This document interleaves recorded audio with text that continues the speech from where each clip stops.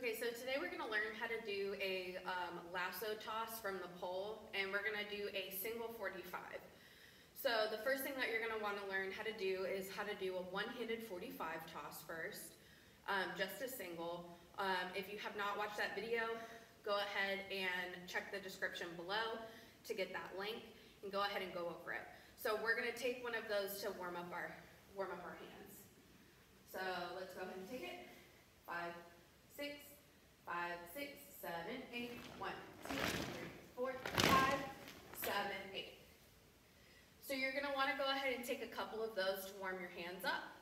Now, with the lasso toss, we're going to start with our left hand at the tab. This is going to be a slightly different prep than the cradle prep. So we're going to start with our left hand at the tab.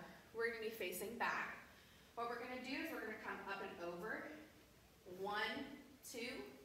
From here, we're going to switch and grab. You can either grab at the first tape or splitting, whichever you prefer.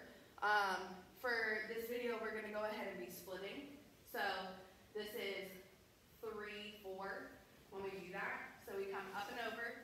1 and 2, 3 and 4. I'm going to turn over my left shoulder to face the front. I'll do that again. Pushing over. 1, 2, 3 is when it starts to come around to the small of my back. Count 4. I take that step with my right foot and I grab, splitting my 2 tapes with my right hand.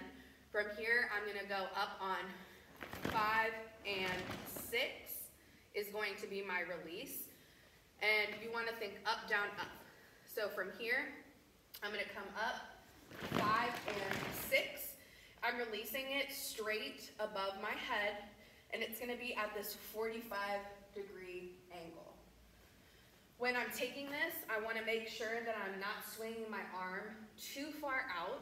I want to keep my arm bent so that I can go into that release. So as I'm doing that, I'm bringing it up towards my shoulder, I'm looping it back down, and then I'm bringing it right over top of my head into that release. Making sure that when I do that, I'm staying in that satellite plane. So if I go from the side, it'll look like this. We go from the side. 1, 2, 3, grab 4, 5, and 6 into that release. Notice that I keep it on that nice satellite plane to the release. From here, I'm going to release on 6, and then I'm going to catch on count 8. So when I go into the release, 5 and 6, I'm going to catch to that end zone, 7, 8, when I do that. My hand is going to flick the flag out of it. This is going to help with my rotation. So let's try that all together. Before we do it with the toss, let's go ahead and do it with the fake release first. 5, 6, 7, 8, push, 1, 2, 3, 4, 5, and 6.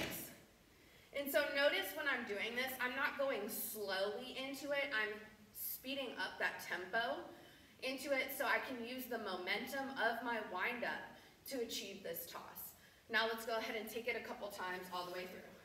5 and 6, 5, 6, 7, 8, push, 1, 2, 3, 4, 5, and 6, 7, 8. And let's do it again.